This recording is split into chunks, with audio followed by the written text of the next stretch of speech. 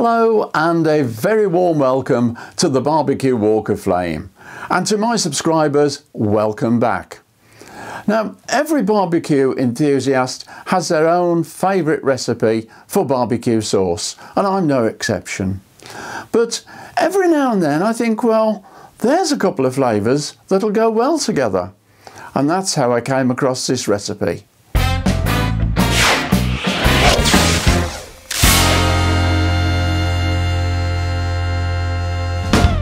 Yes, I'm a confirmed coffee lover. I sometimes wonder if it's running through my veins I drink so much of the stuff. And then there's Bourbon whiskey. A perfect match. To make this sauce, you will need a ½ cup of strong brewed coffee, 1 tablespoon of tomato puree, 1/3 cup of white vinegar, ½ cup of brown sugar, 1/4 cup of Bourbon whiskey, 1 tablespoon of Worcestershire sauce, ½ clove of garlic grated, ½ teaspoon of salt, plus 1 teaspoon of corn flour and 1/4 cup of water. I'll start by brewing the coffee, and on my machine ½ cup equals 2 long shots. Now, if you don't have a machine, don't worry, you can use a cafetiere or make a very strong instant coffee. So to the pan I'm adding the coffee. Now to grate ½ clove of garlic, and I'm using my very favourite garlic grater. It does a really good job. In it goes all that lovely garlic into the pan,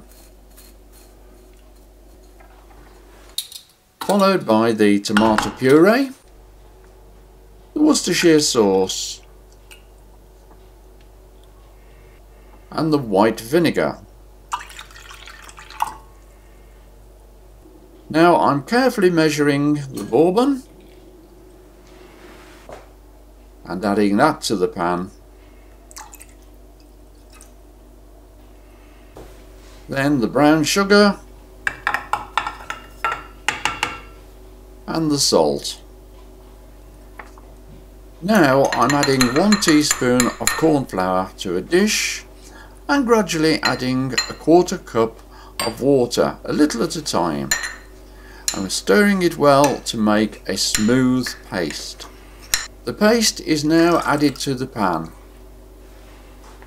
Turn on the heat and bring it to the boil, stirring constantly.